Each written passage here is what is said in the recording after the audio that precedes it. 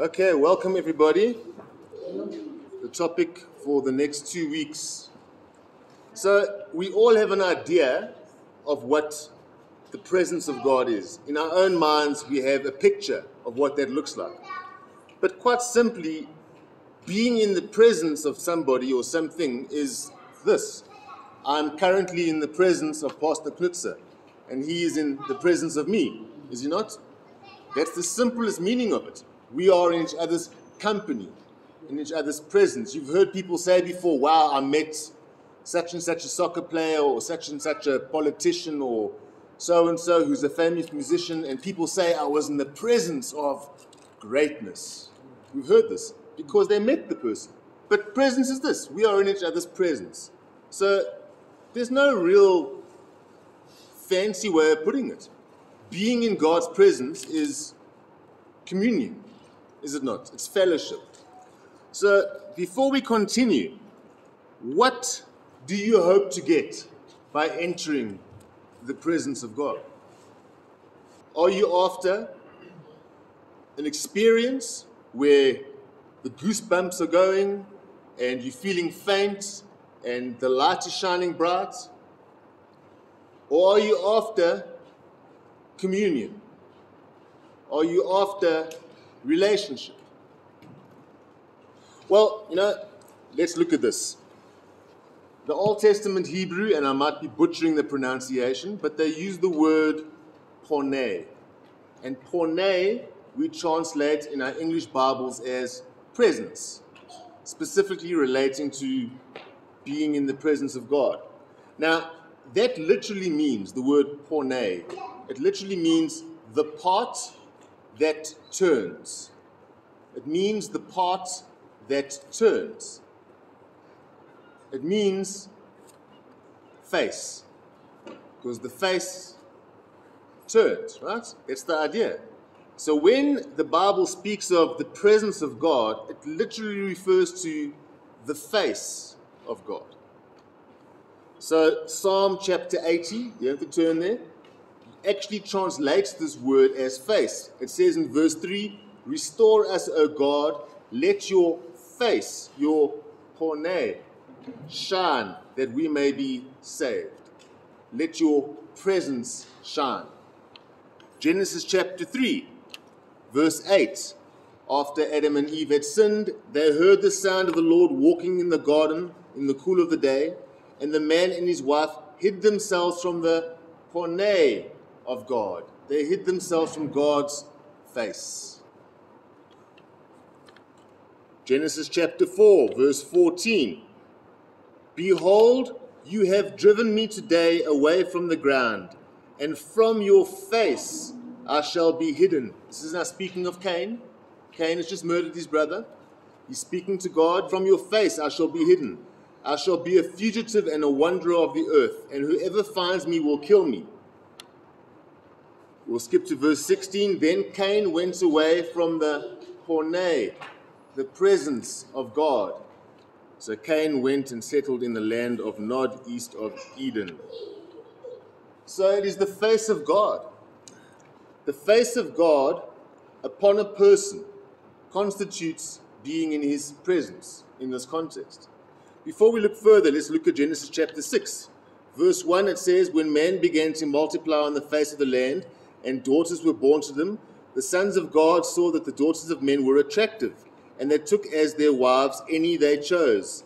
Then the Lord said, my spirit shall not abide in man forever, for he is flesh, his days shall be 120 years. Important. We've defined presence as face on the part that turns. It's also important to speak of God's spirit. Here we learn that spirit is the Hebrew word ruach, which literally means breath or wind. So what do we have? We have the face of God, the presence, and from their mouth, the breath, isn't it? The ruach. So somewhere, somehow, so far it would seem that the presence of God, the face of God, is connected to the Spirit of God. Adam and Eve walked and talked with God in his presence, did they not? What happened after they were expelled? The presence of God wasn't walking and talking with Adam and Eve as he was in the garden, but he had a conversation with Cain. Did he not? Cain said, "You are going to hide your face from me. And because of that, I will be killed." And God said, "I will put a mark on you." They had a conversation. Cain was in God's presence. As things progress, the world gets worse and worse. The sons of God come down to the daughters of men. Abominations are born from it, the Nephilim.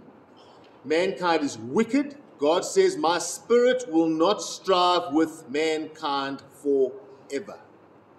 Already, he's slowly withdrawn his presence. Now he's making the statement that his spirit will not put up with this nonsense forever. There's a connection between the face and the breath, between the presence and the spirit. So we fast forward to after the flood, after the Tower of Babel, after the captivity in Egypt, and we find ourselves in the wilderness with Uncle Moses. Not that Uncle Moses.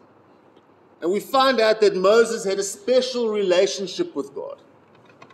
He was, at that time, as best as I could tell, the only living human being who had access to God's presence. Let's turn to Exodus chapter 33, if you have your Bible with you. Exodus chapter 33. Now remember, Moses constructed the tent of meeting.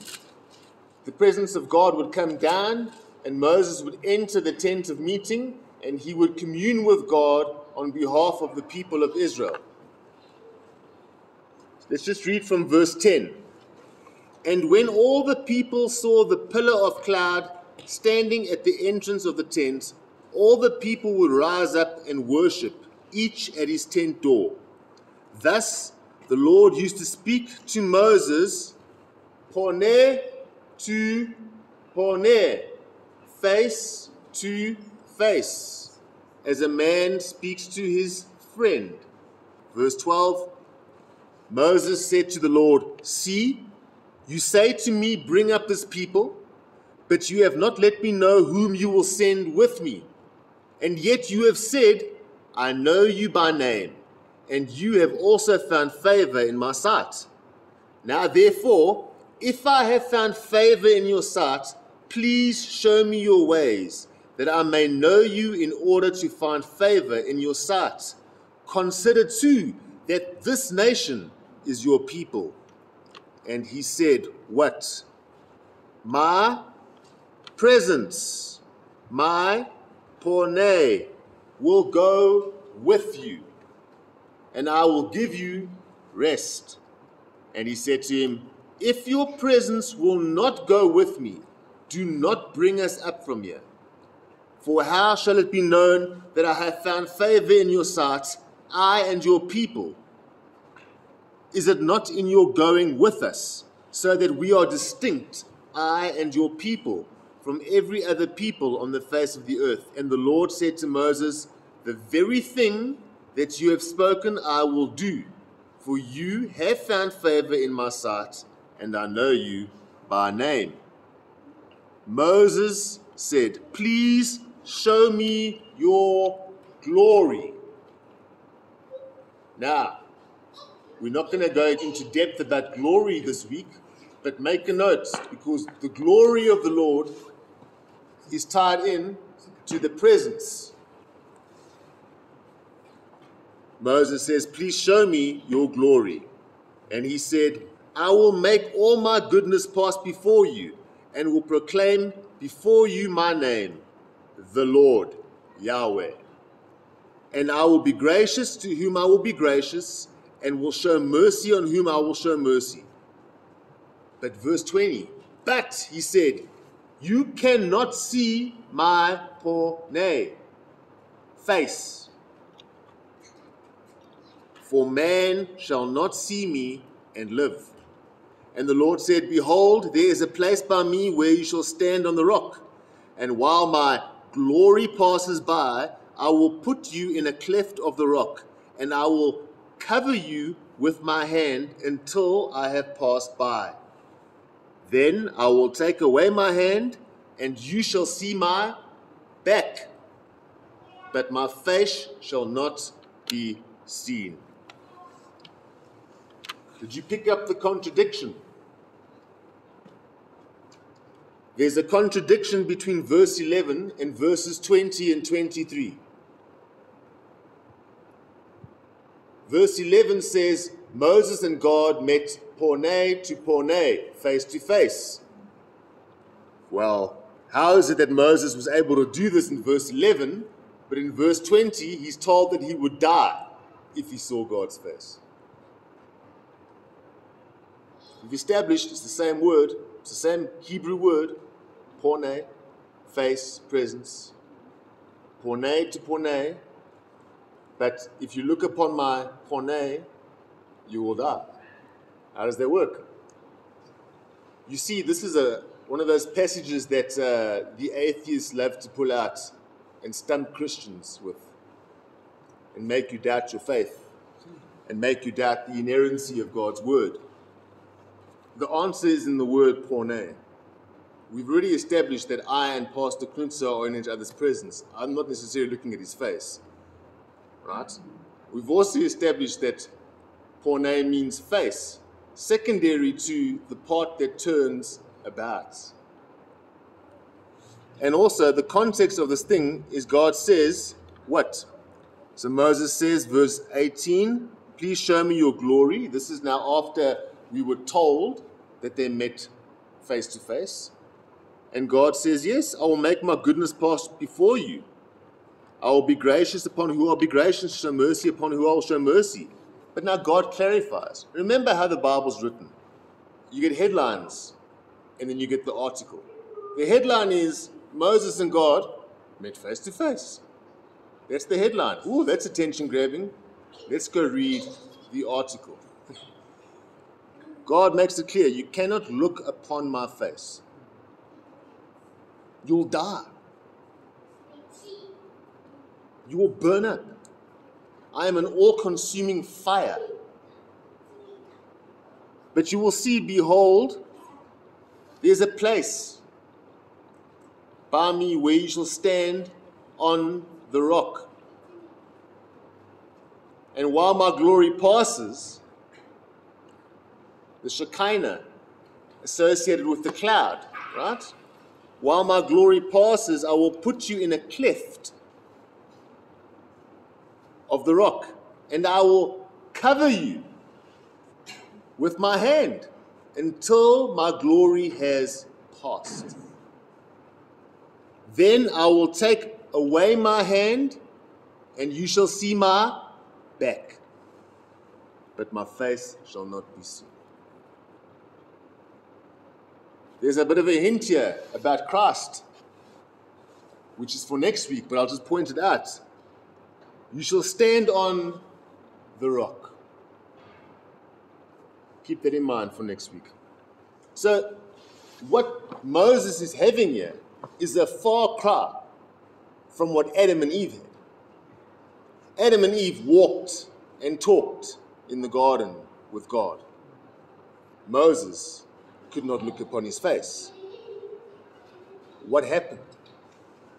Sin. Sin is separation from God. And what does Romans 6 verse 23 tell us? For the wages of sin is death. What does God tell Moses? If you look upon my face, you will die. What is the commonality? Sin. Was Moses sinless? No. There was only one man who was sinless, and that was Jesus. Moses was a great prophet, but he was still a man. And he still made mistakes, and he was still unrighteous before a righteous God. Every meeting with God after the fall of man was never in God's fullness.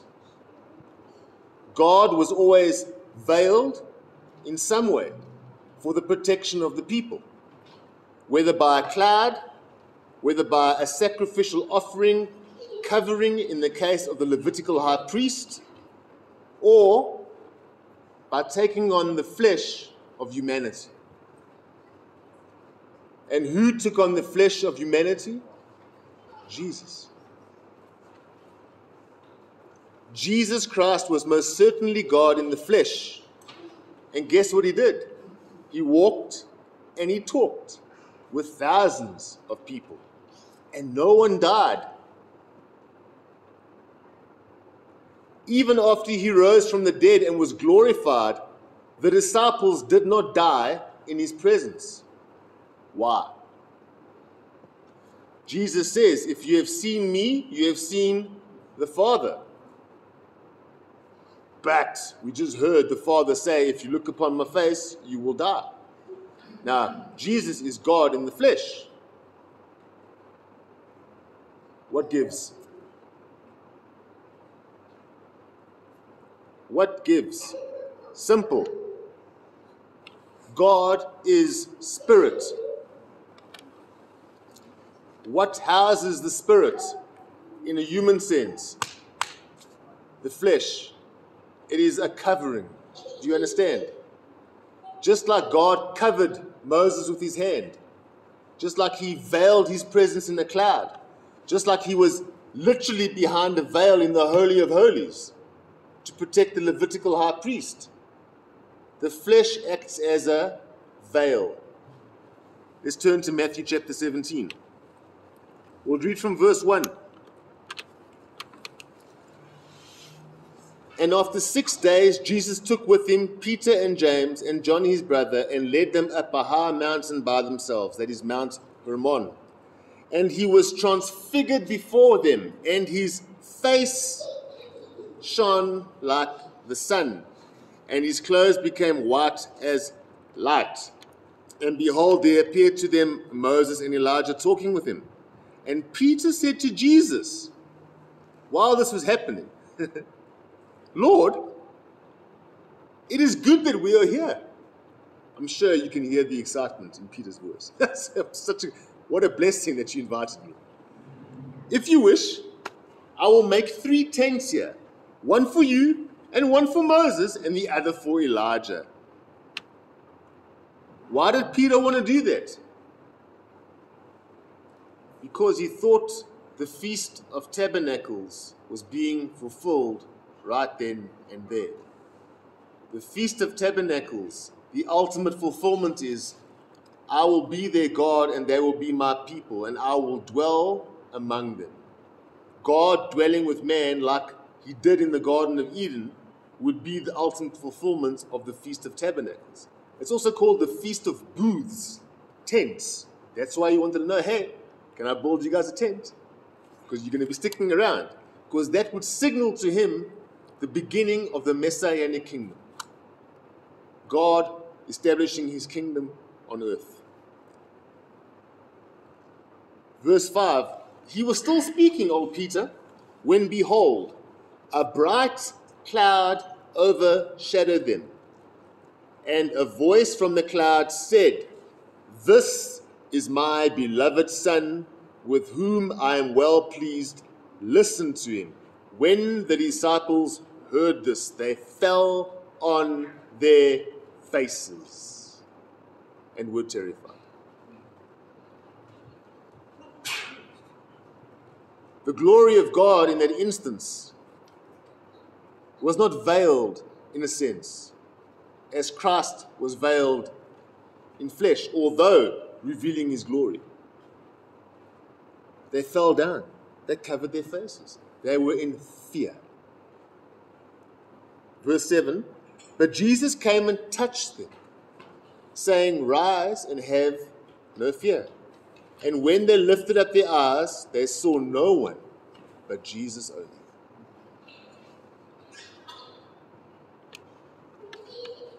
When the true power of God showed up, they could not bear to look upon it, even though it was veiled, in a sense, within a cloud. when we looked at the rapture and the resurrection, one of the questions I asked you guys is, what is the purpose of the rapture and the resurrection? What is the purpose of us receiving glorified bodies? Well, this is the very reason we will receive glorified bodies. Because when we have glorified bodies, we will once again be able to be in the very presence of God, just like Adam and Eve. There will be no need for a covering. You understand? Think about it.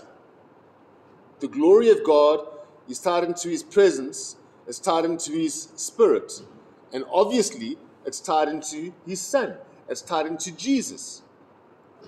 Everything works together. Hear, Israel, your God is one. So if Christ is glorified, if God is glory, it makes sense that for us to truly, physically, emotionally, spiritually, 100% enter his presence, we too would need glorification. Something needs to change because we lost something at the fall. So there's a very quick run through of a few ideas of why we find ourselves where we find ourselves now. But what about now? The resurrection hasn't taken place.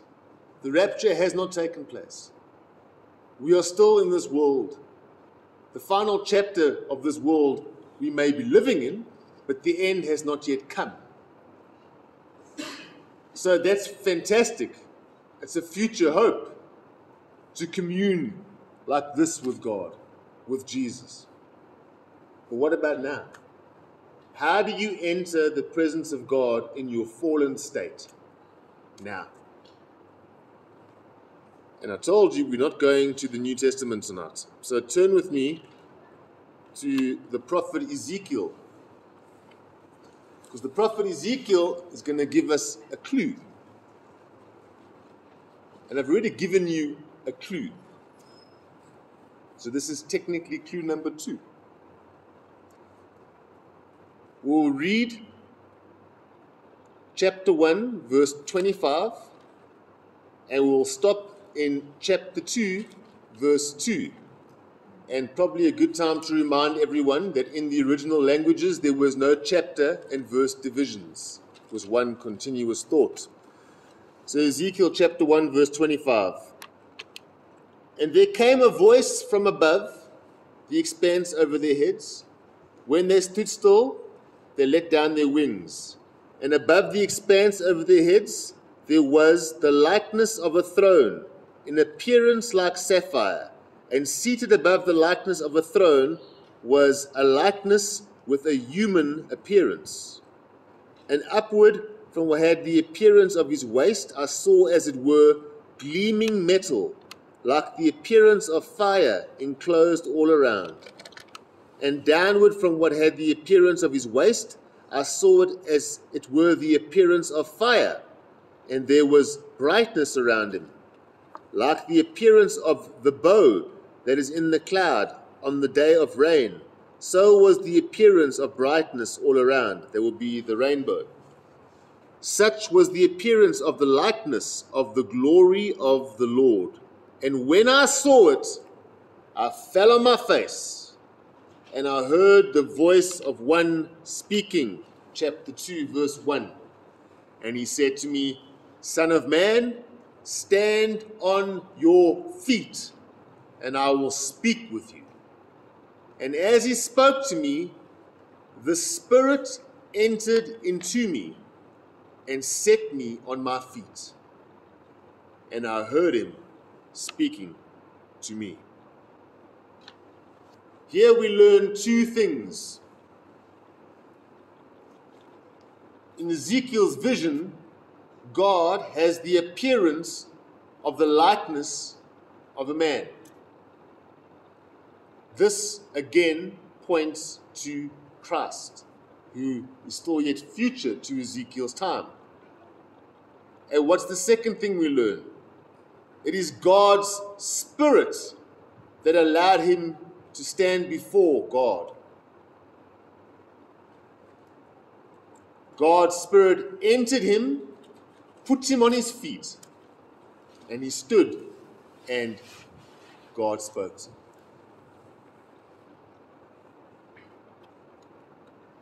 In closing tonight, the presence of God has been sought after by those who worship him since the fall of man. The presence of God in the Old Testament, although veiled, was always exclusive to those anointed with his Spirit.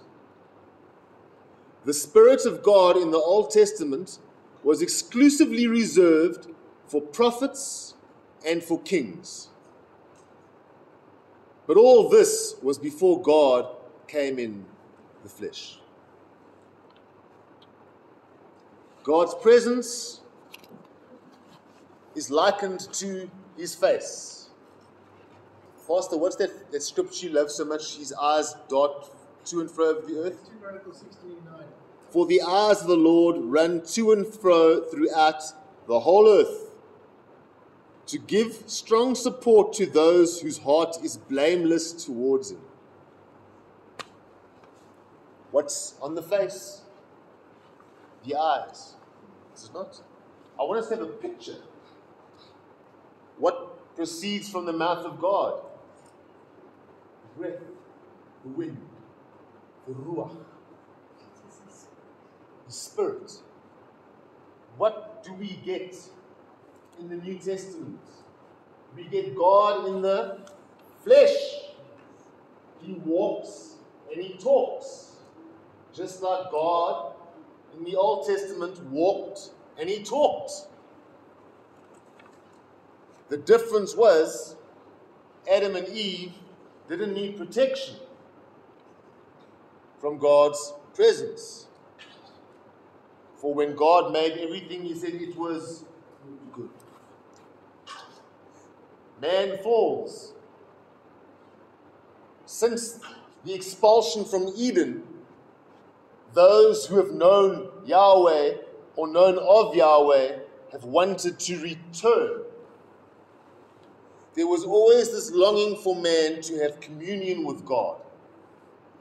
It's one of the reasons we have the Feast of Tabernacles. It was there as a dress rehearsal for Israel, that one day God will once again walk amongst his people.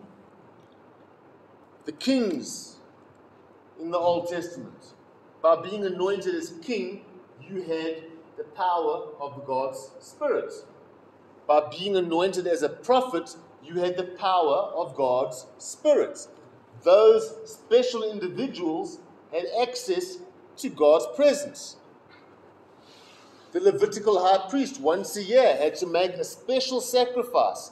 It was a sacrifice of covering. Without the sacrifice, if he entered, he would die. With Moses, we will meet, but you will see my back. If you look upon my face, you will die. I am righteous, you are unrighteous. Whatever is unrighteous will be burnt up in the presence of God. It is the reason we will one day be glorified. But right now, things are not under the old covenant, for God has come down in the flesh. What has changed since the Old Testament? Besides the sacrifice, besides Christ becoming the Passover lamb and no longer covering sin, but paying for it, what else has happened? We got his Holy Spirit. Well, there's a stark difference. No longer is it just Ezekiel and David with the Spirit of God, but believers have the Spirit of God. No longer do we need a Levitical high priest to make sacrifices once a year for our sins to be covered, We have Jesus as the perfect sacrifice and high priest now, sitting at the right hand of God. So, in Christ we are made righteous. We have been given His Spirit. So to me, we have everything we need to enter His presence. So why do some churches like to make it overly complicated? We will go deeper next week into this. We will look at what the New Testament actually teaches. You need to know who you are. Your identity in Christ is paramount. You need to know what has been done for you. You need to know that the veil has been torn. That veil was torn when Jesus gave up His Spirit on the cross. So therefore, everything has been laid open. Jesus says, I am the way, the truth, and the life. No one comes to the Father, into His presence, but by me, but through me. So we know these things. We know. So we've got His Spirit. Ezekiel was like, ooh, I'm going to die. This is it. Couldn't get up. He was petrified. God's Spirit entered him and stood him up. You have God's Spirit. The Bible teaches the same Spirit that raised Jesus from the dead dwells in each and every believer. Your sins have been forgiven. Christ is your righteousness. You are not righteous on your own. He is your righteousness. So the problem of righteousness and unrighteousness is out the way, is it not? So then what is preventing us from entering His presence? Is it a magical ritual that we are meant to perform? Is it a special set of prayers that we are meant to utter? Or is it there for all who seek it, who are in Christ? We will look next week at what the New Testament has to say and some more practical advice. But for now, let me leave you with that question. If you are born again, if you have the Spirit of God dwelling inside of you, what is stopping you from entering His presence? I'll add another one. If you are the temple of God, where does His presence dwell? We'll conclude next week.